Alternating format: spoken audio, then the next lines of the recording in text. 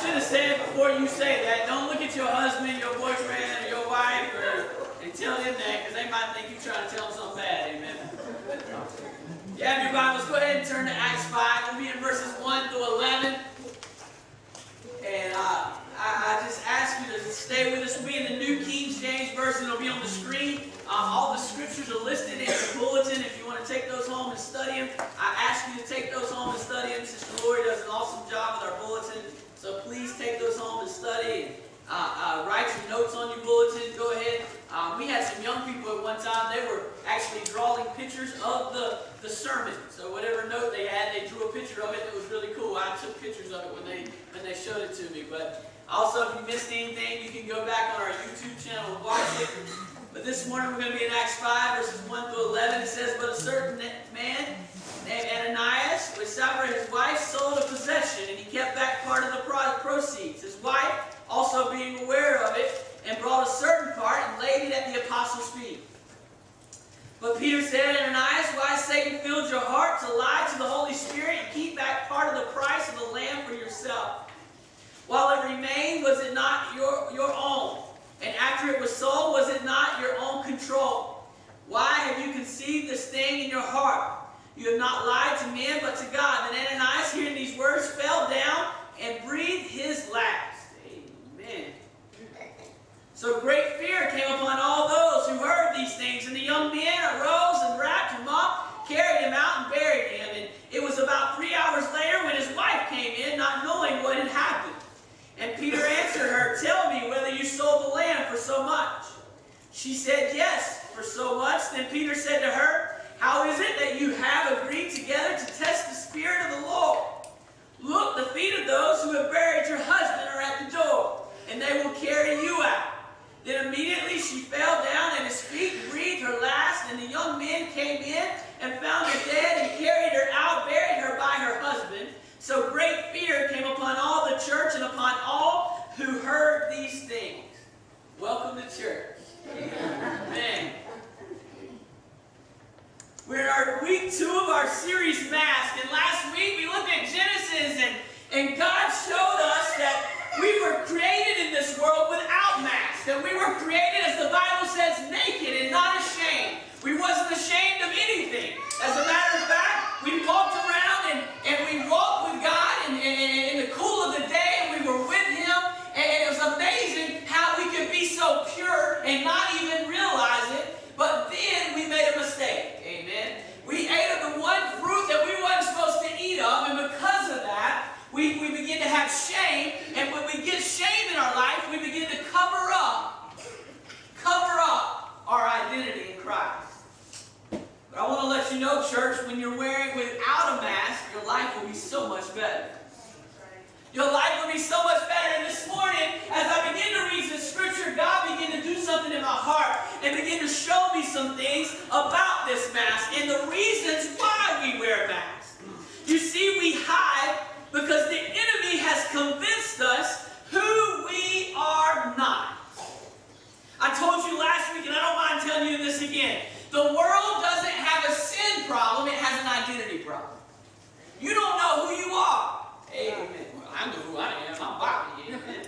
I'm Bobby Winburn. Amen. I'm about when I want to have a good day, and when I'm standing near Tristan and Travis, I want to be about 6'3", and about 125 pounds. Amen.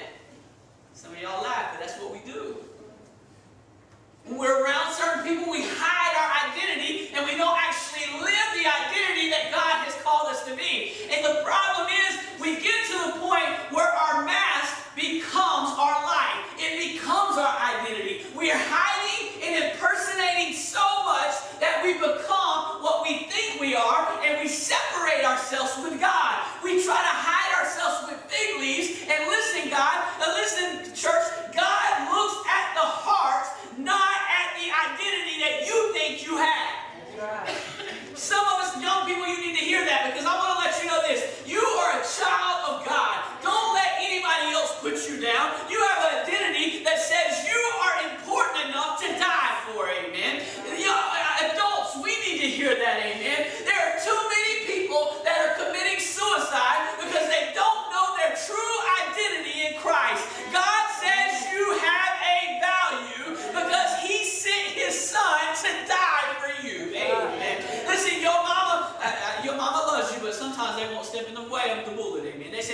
the leg.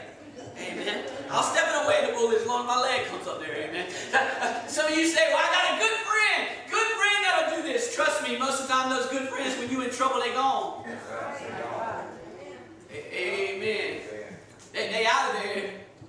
Well, my husband, he loves, I know my wife, she tell you all this. My husband will step in front of a bullet for me, amen. I will with my arm. I don't think there's a lot of vegetables in there. No, what I'm trying to say is this. Not many people will die for you, amen. But our God sent His Son to die for you. Not just to die for you. He left perfection to come to a world that was broken and had every emotion that a human would have. He felt the pain. He had the suffering. He felt sadness. He felt, we talked about it, how He was pressed and pushed down to the point that He was sweating blood. But He still loved you enough to say, not my will, but your will be done. He still loved you enough to go on a cross and His blood be shed for you. He still loves you enough to say, it is finished. Some of y'all need to tell Satan that real quick. It is finished, amen. You ain't got no control. I know I'm country, so we use those country words, amen. You ain't got no control over me, praise God. My God, my Father died on the cross so I can be free indeed. And some of us need to look at the devil and say, devil, get off my back, amen. Because it is finished. It's finished. I used to love Mike Tyson Punch-Out on Nintendo.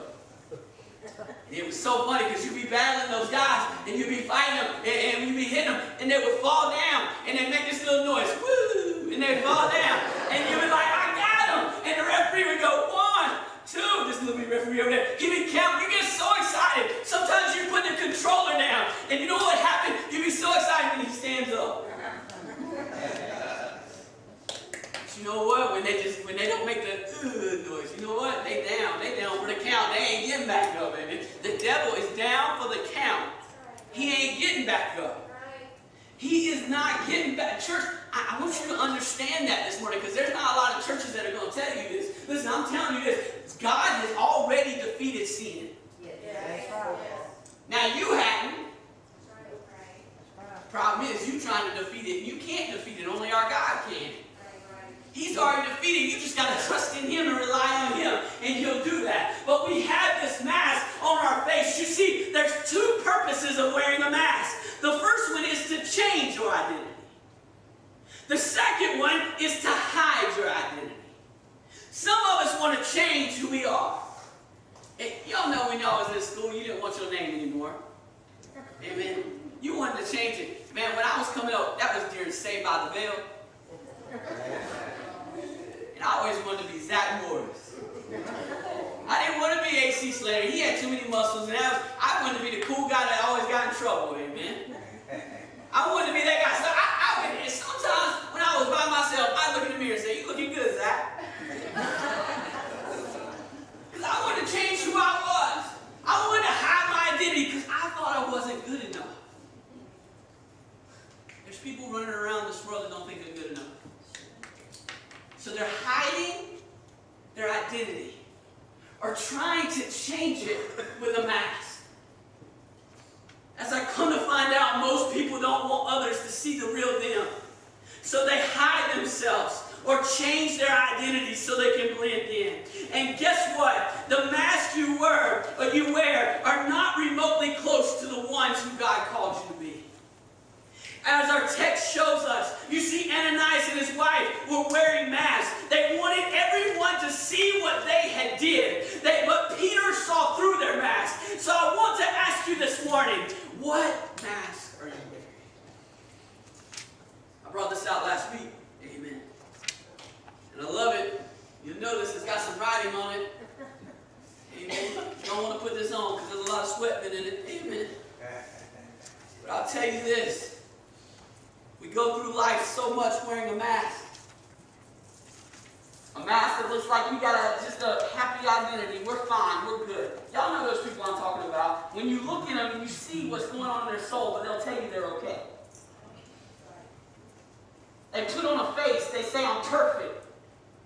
I'm good. I'm perfect. You know, I'm good. I'm good. I'm perfect. I'm finished. I'm mature. Right? Y'all know those people. I'm mature. Those people that are just toys and all happy and all great. I got everything together. They do these things and wear these masks and they walk around this world. And the bad part about it is they're in church and they're raising their hands, but they don't have a real relationship with the King. Well, I'm saved. Look, I'm happy. I'm happy. I'm saved. I raised my hand here and he made me glad. Amen. The pastor told me to smile, so I better smile. Amen.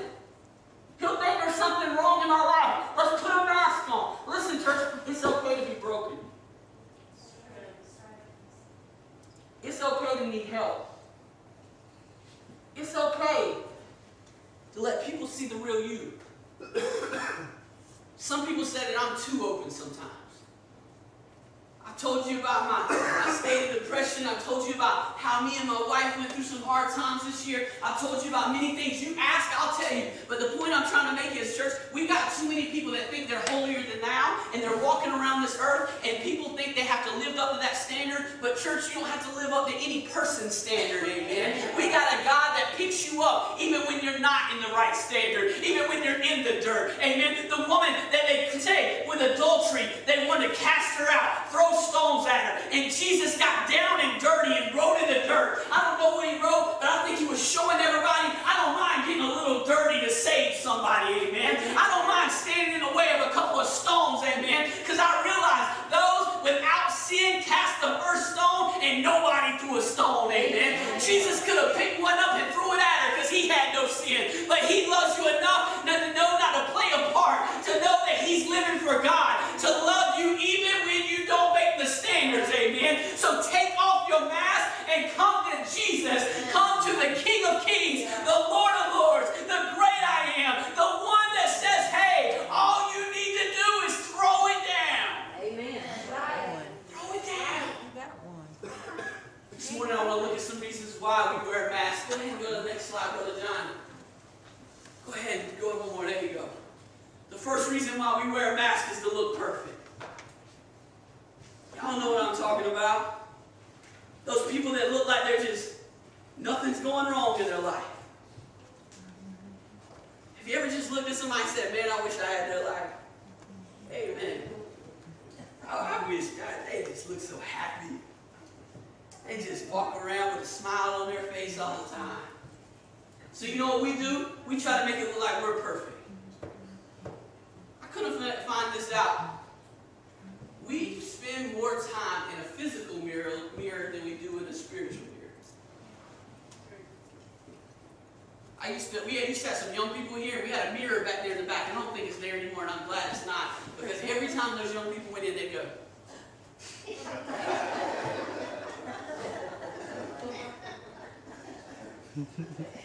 They spend more time looking at a mirror than they did in the Bible, amen? And I say that funny, but I say this. So many of you worried about what people see on the outside, you don't care what they see on the inside.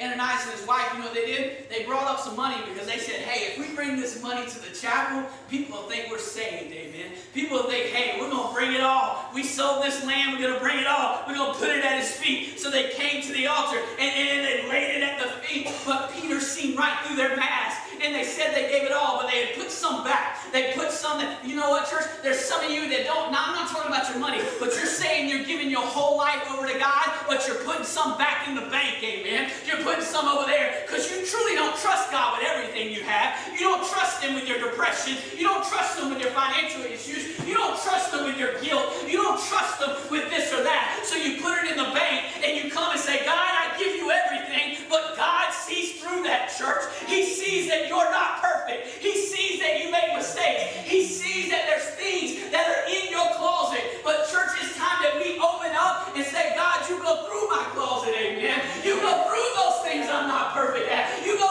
through those things that I messed up on. And church, when He does that, He'll change your life forever. These guys went up there and they put money down. And he says, listen, he died. Could you imagine that? You put your offering in and you just fell over? I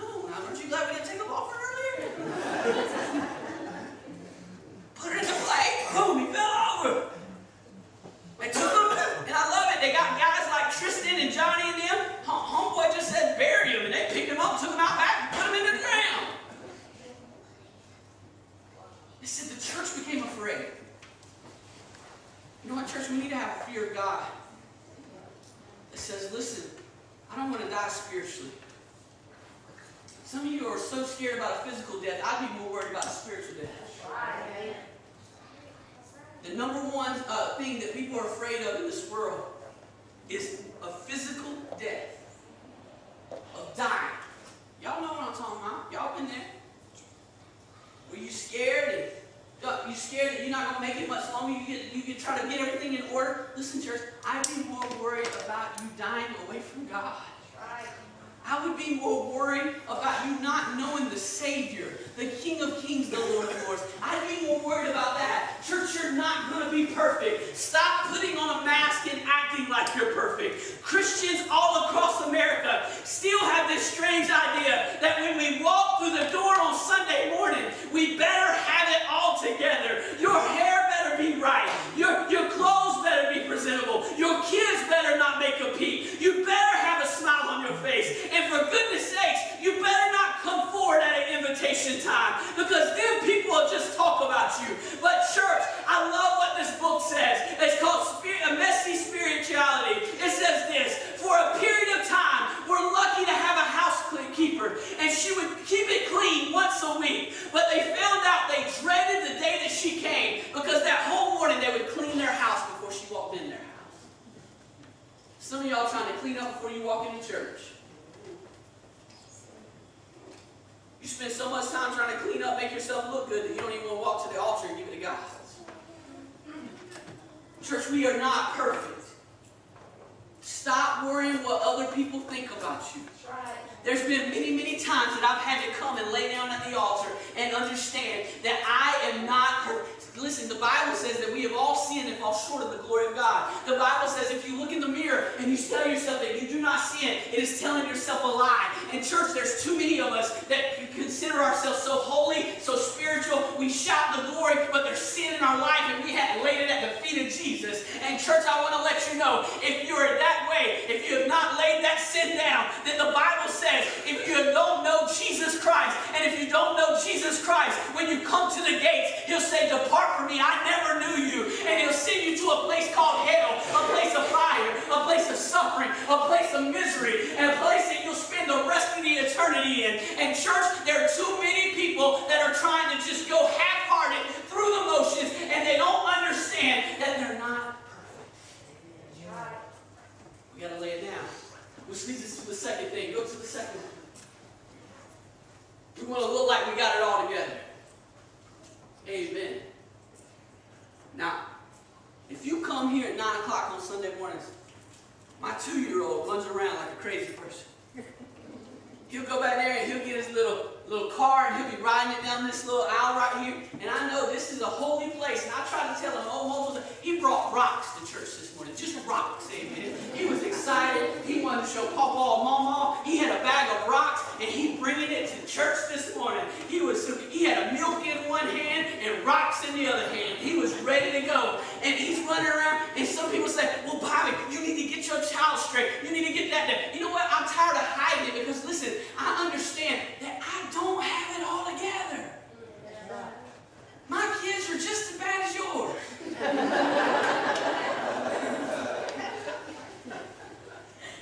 And if you're thinking your kids is worse, you look at it and say, oh, Bobby, your kids is worse. No, your kids are pretty bad too. You don't have it all together. I know this morning you woke up and somebody didn't turn the dryer on and your pants was wet and you wanted to yell at your husband or your wife. I know you woke up this morning and the toaster didn't work, so your Pop-Tart was burned. I know this morning you woke up, you was trying to make instant grits and you didn't know you had any yield. Y'all get that later. Listen, you don't have it all together. And the great thing about it is, God, you don't have to have it all together to come to Jesus. Right. Peter denied Him 3 times and still came back to Him. David committed adultery and murder, had somebody killed, and still was a man after God's own heart. Noah got drunk. Moses didn't obey. Adam messed up. We can go down the line of all these great people we think have faith. And listen, the biggest thing about it, they didn't have it together. And church, there are too many people trying to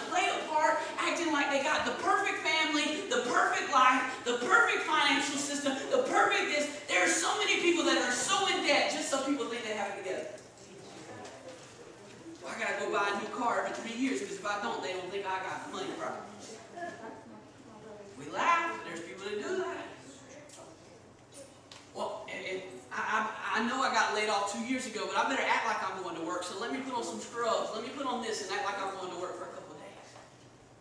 Because we don't want people to see the real us. But God says, come to the altar just like you are. You don't have it together. Which leads us to the third thing. Go ahead, Brother Johnny. You go to the third thing. I think he's out there doing something else. The third thing about this is this. Listen, we've got to stop trying to be everybody else. We've got to stop trying to be everybody else. There's so many times that we put on a mask to be somebody else in our life. Amen. I love this because when I became pastor here, you know who I thought I was going to be like? Brother James. Brother James had been here 7 years before I was. And I know some of y'all looking around because y'all know he ain't no Brother James. Go ahead. I thought I could be just like him. He's a deep preacher, man. I got deep sometimes. I'll be studying so deep, I got stuff. I couldn't even come to you and bring you a message because I didn't know what I was talking about, amen. I just wanted to be deep. I use big words that I couldn't even say. You know what the problem is? A lot of us trying to be Joel Osteen, some of us trying to be Stephen Furtick, some of us trying to be Perry Noble, some of us trying to be, hey, listen, you saying, well, I'm not a preacher, I'm not trying, well, you trying to be Beyonce. I see what you be wearing. Single lady. Some of y'all trying to be some kind of football star. Some of you are trying to be some kind of athlete. Some of you are trying to be this and that. Church, God made you unique. Be yourself. Be yourself, church, because I'm tired of running around trying to see a bunch of mini-bees. I told somebody this before when I was a youth minister. They said, Bobby, I want to be like you when I grow up. You know what I told them? I want you to be better than me. Because I got issues, I got problems. Stop trying to be like everybody else. Ananias and them, if you go back in Acts, the reason why they did what they did is because they saw somebody else do it. When they did it, those people actually gave everything that they had. They laid it at the feet. They sold some land and gave it to them and laid everything that they possibly got on that land. They laid it at the feet of the disciples. And you know what? They got praised for it. They got blessed for it. And some of us say, well, if I just do what they did, then somebody will give me a title. Somebody will give me a pat on the back. Now, I know there's some people in here saying, I don't care what other people think. Is that the reason why you got the haircut like everybody else has got it? Amen. Is that the reason why you won't let them in your house when they stop by and knock on your door? Because you know, sometimes the house is dirty. Amen. You come to my house, amen. Paw Patrol's laying around everywhere. It's like a minefield of Paw Patrol. Marshall Chase, all of them. Rocky Zumba. I think we even got Everest. They just laying around, amen.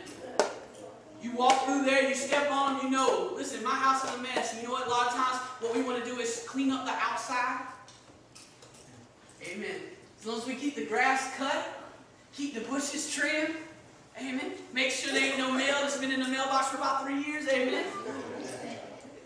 As long as it looks good, and we'll meet them at the door. We'll talk to them outside. You know what? We do the same thing to God. God is banging on the door. Amen. He's banging on the door. You know what we do? We open the door and we slide out. Hey, Jesus, look, I'm looking good. Look at the hedges. Look at how I'm dressed. Look at, I paid my tithes. I paid my offering. Amen. I came to church last week. I was here. And you know what's on the inside? There's cockroaches and there's stuff crawling around and you don't even want to know about it, man. Same way with us. We have so much sin inside of us, but we dress it up on the outside, and God's knocking at the door, and He wants to come in and clean up your mess. You don't have to pay Him anything. You don't have to do nothing. Stop trying to look like the rest of the people in the world, and let Him in when you're broken. Amen.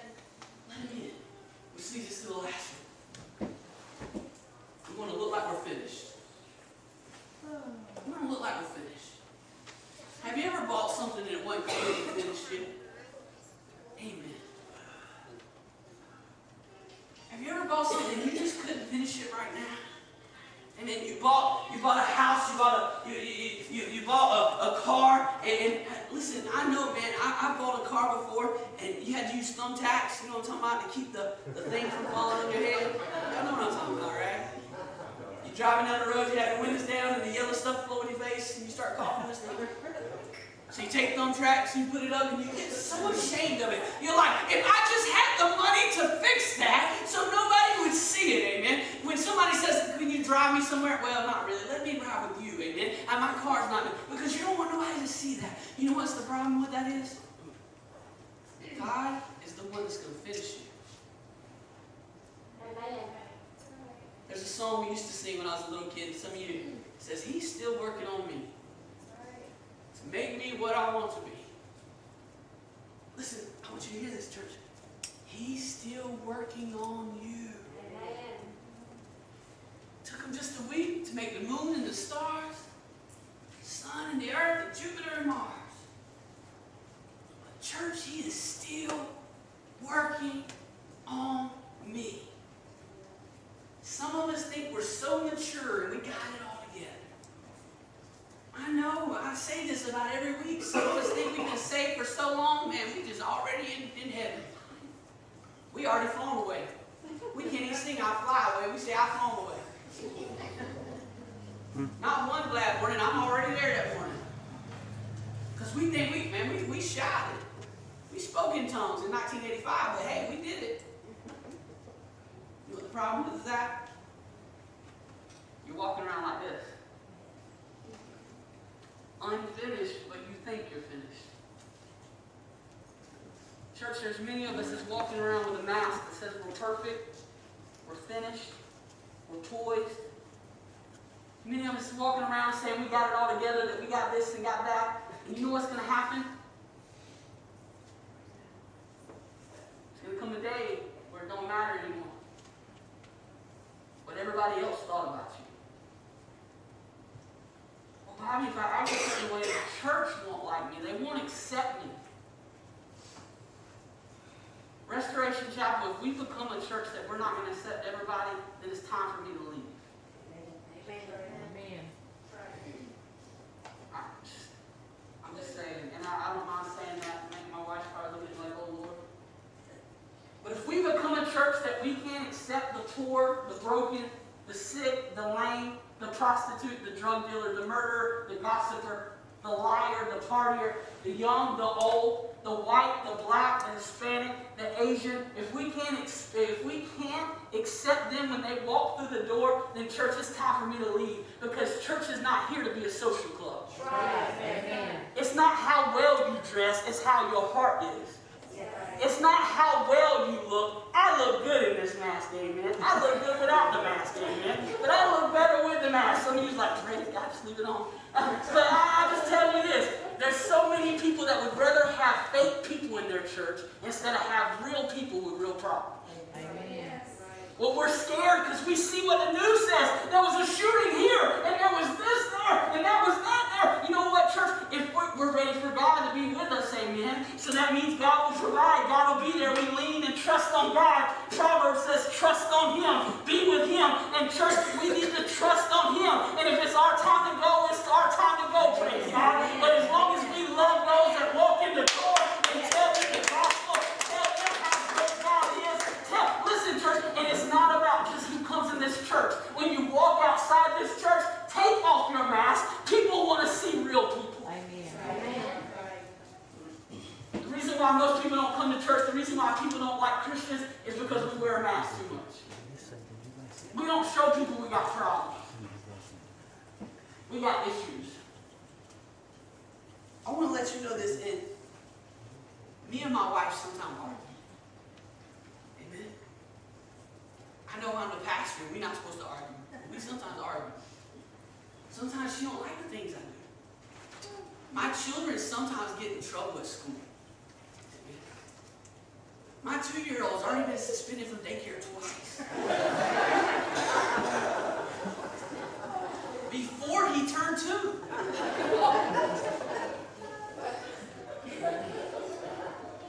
There's times that we have to pray and hope God gives us some money to help pay the bills. There's times where I'm praying because the gas hand is really close to that praying we got another day to make it.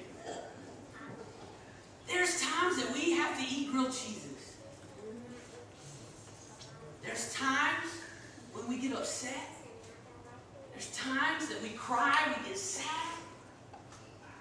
In church, anybody that tells you anything different, they're wearing a mask. The great thing about our God is He wants masked people to throw down their mask and be real with Him. He wants you to come and lay your things that you're trying to hide. He wants you to lay them at the altar, at the place of sacrifice. And He understands that there's going to be times that that mask is going to jump back up in front of you and you want to go back to it. There's going to be times that you're hurt. Listen, I know church, and I'll go ahead and say this. I don't know why God's telling me this, but if you've come to this church before and we've hurt you in any other way, I apologize, but we're human. We make mistakes. We fall. If somebody didn't shake your hand this morning and you're mad at them, don't be mad at them. They're human. You didn't see that they had a 2-year-old running around behind them. They was hoping they got to nursery. What I'm trying to tell you is this, church. God wants imperfect people so He can do something in their lives. If you look at everybody in the Bible, you'll notice that the most common trait they had is they wasn't perfect. Elijah had issues. David had issues. Adam had issues. Peter had issues. Thomas even doubted Him. To the point that they even called him Doubting Thomas. Isn't that just horrible? But you know what? Our God says, hey, you can doubt, but I'll show you the scars. You just come to me. You just come to me. Church, we've got to come to Jesus. As my wife comes to the piano, I'm here to tell you this morning, stop wearing masks. Stop wearing masks. Now, how do you take these masks off? First thing you got to do is you got to break down.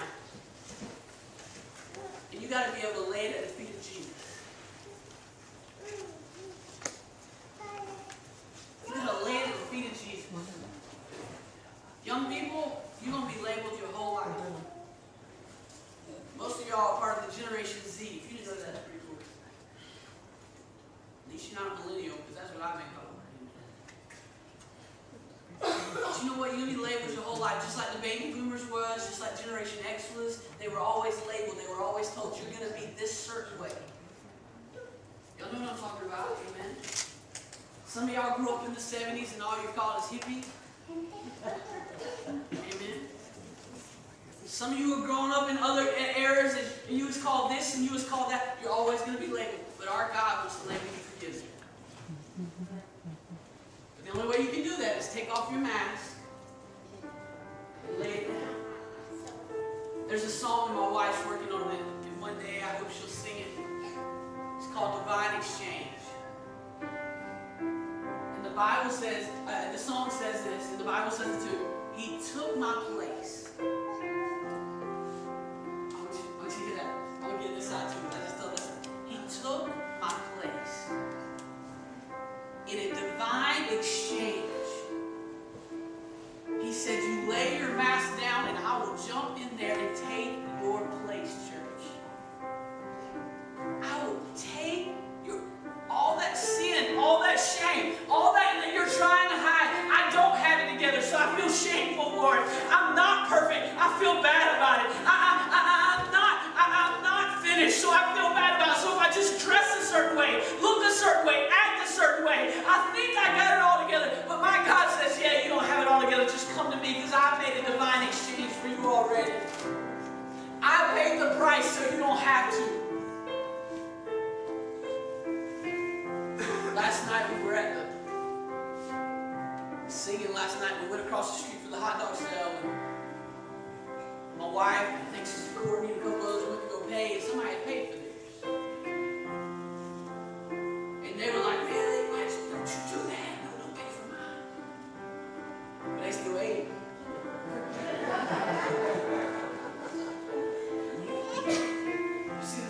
God's already paid for it. But some of you don't want to eat. God's already paid for it. Think about it. If you went to lunch today and somebody said, oh, I got yours, I got yours. You know what? Most of you say, okay, I'm going to eat. Amen. No, you shouldn't do that. I can't believe you did that. You know I paid for it. But you be just eating. But when I tell you this, that God died so you could have everlasting life, all you have to do is live for Him. Most of us say, I don't want it. And we don't make that next step. We don't step and say, God, forgive me, save me, change me. God, I believe that you are the King of Kings and the Lord of Lords. Listen, I told this last night, and I don't mind saying it because God's really dealt with me in this. We tell people all the time, all you got to do is ask for forgiveness of sin. And that's true. You got to ask for forgiveness. But after you ask for forgiveness, you better believe in who you ask for forgiveness for. Because a lot of us want to go and say, hey, I'm sorry, God. I'm sorry. But we leave and never change. But when you believe in the love that God has, when I knew my wife loved me, I changed. I got rid of my little black woman. I got rid of the things that I used to do because I knew she loved me so much. Listen, God loves you so much.